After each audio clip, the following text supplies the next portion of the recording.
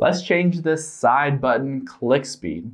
Now, if you're trying to double click or triple click on your iPhone and it's not quite fast enough, then you can change that speed to either be faster or slower if you want to.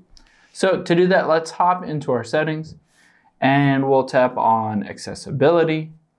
And then you can see midway down there is side button. So let's tap on that.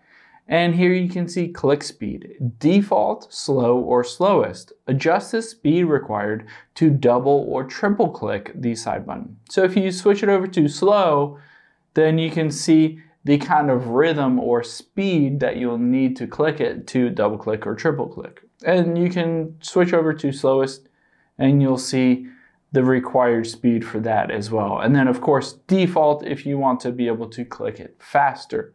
So you can change this speed depending on how fast or slow you normally click it, what feels comfortable to you. Hope this helps. Thanks for your time today, and I'll see you on the next one.